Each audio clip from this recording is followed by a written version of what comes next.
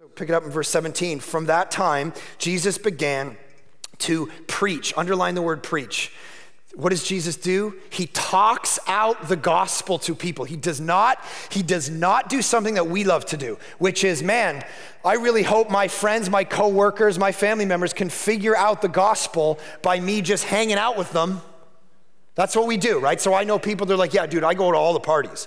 And what I do is I just go have a pint with my friends, because that's what Jesus would do. I hang out with the sinners. I don't need to tell them stuff. I just need to hang out with them, and they're gonna figure it out by my life. If I cut their grass enough, if I make them enough cookies, they're gonna figure out, they're gonna look out the window, see me cutting the grass, and go, I think I'm a depraved sinner who needs the second person of the Trinity to come down to earth and die and take on the wrath of God and forgive me for my sin and rise again from death. I think I need that, and the only way to get it is through repentance and faith, and I got all that because that guy was cutting my grass. They're never gonna deduce that.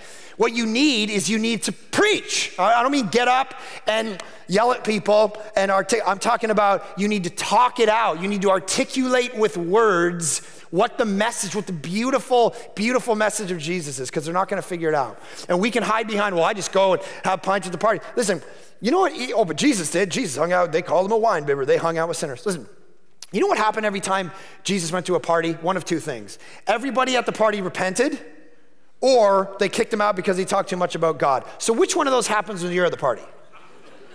I'm just wondering, which one of those two things actually happens when you're at the party? Because those are the two, because we're like, hey, let's be like Jesus. Well, that's what he did. Or he changes the wine in the tap into the water in the tap into wine. You can't do that either. So don't cite Jesus. Listen, and we talk about this often here at Village Church. You're not Jesus in the story, right? Stop thinking you're Jesus always in the story. You're the one Jesus is ministering to.